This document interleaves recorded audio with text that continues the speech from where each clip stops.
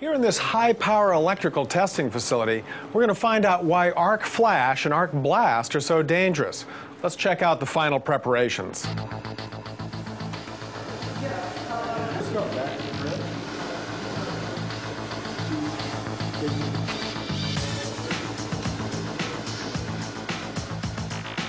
We're going to energize this power panel, similar to the type found in almost every industrial facility, to see what happens when we create an arc flash. But first, I'm out of here. We're ready to test. 3, 2, 1. A worker has no chance of getting out of the way. An arc flash can reach 35,000 degrees Fahrenheit, causing disabling second and third degree burns in seconds.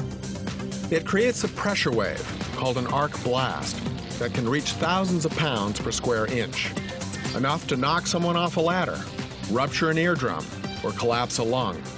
It'll blow equipment apart and propel shrapnel with enough force to completely penetrate a worker's body. An unprotected worker could be severely injured or killed.